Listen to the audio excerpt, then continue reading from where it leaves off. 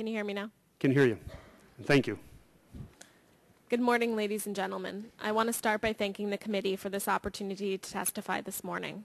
I'm very pleased that Congress has decided to take a close look at rescission so that it can understand just how damaging this practice has been to so many people across the country. When Blue Cross canceled my coverage, I had no idea what rescission meant. But now, after my life has been turned upside down for the past 4 years, I've come to understand what a despicable practice it is. Insurance companies require you to fill out an application that is deliberately confusing, and they don't do anything to make sure you understood the questions or that you supplied all the information they need to decide whether they want to insure you or not.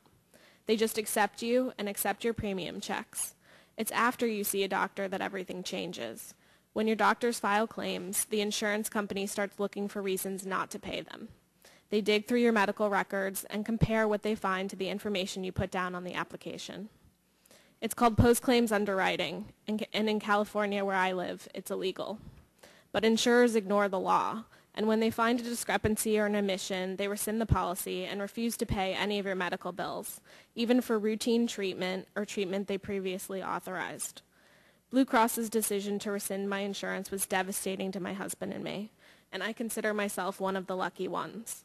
As the lead plaintiff in a class action lawsuit against Blue Cross, I represent 6,000 Californians who were all stripped of their insurance by Blue Cross. You can't imagine how horrifying some of those stories are.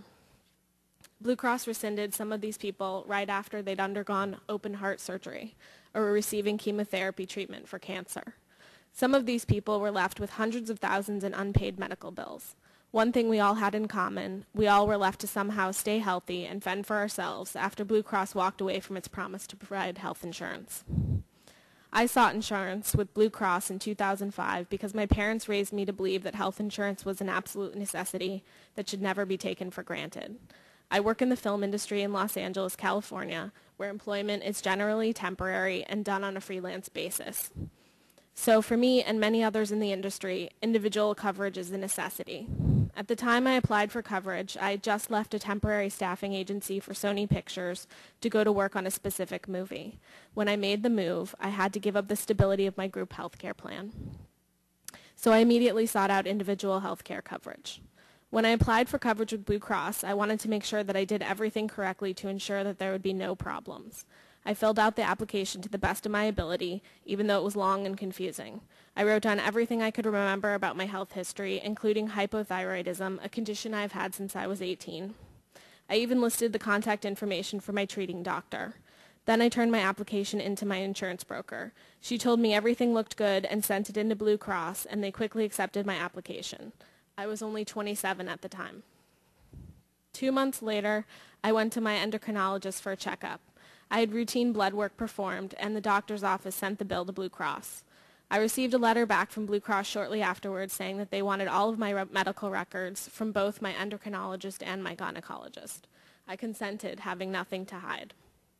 A couple of months later, in June of 2005, I received a letter from Blue Cross stating they were rescinding my insurance because I didn't disclose on the application that I had taken the drug glucophage, and because of irregular menstruation. I had taken glucophage the previous year, but was no longer taking it when I filled out the application. My doctor had prescribed it, hoping that it might help me lose weight, but it did not. I stopped taking the medication when I saw that it was not working for me. In its rescission letter, Blue Cross said it would have never accepted me for coverage if it had known that I had polycystic ovaries. This letter was the first time I had ever heard about this condition.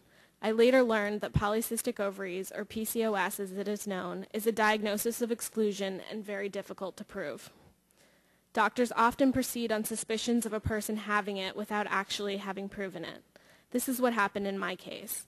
My doctor suspected I might have PCOS, wrote it down in her notes, then told me she was prescribing glucophage for weight management. I never knew what she wrote down in her notes because she never told me.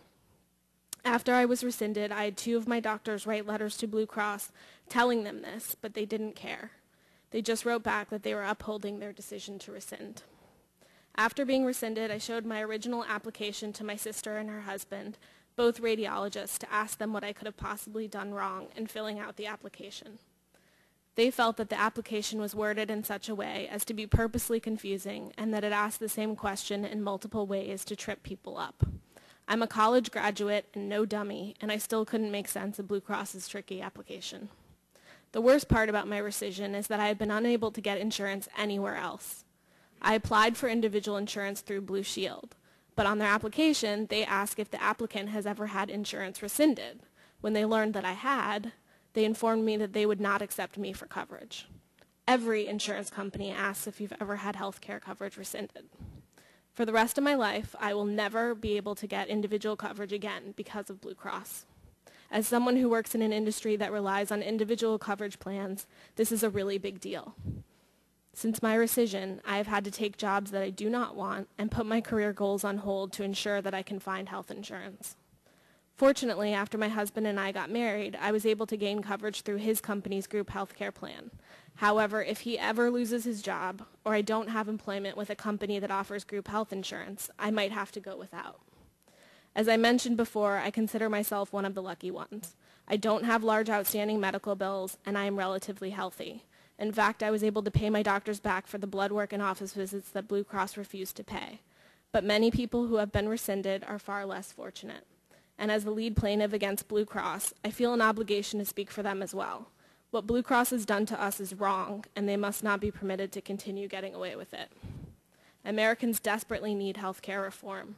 As my experience shows, owning an insurance policy does not necessarily equal access to health care. If insurance companies are not prevented from canceling or restricting coverage after patients get sick, insurance policies are not worth the paper they are printed on. Insurance companies are making record profits by collecting premiums in exchange for the promises that they make to be there when people need them. Make them keep that promise. Thank you. Thank you. Ms. Baton, would you like to give your opening statement now? Pull that up, take your time, and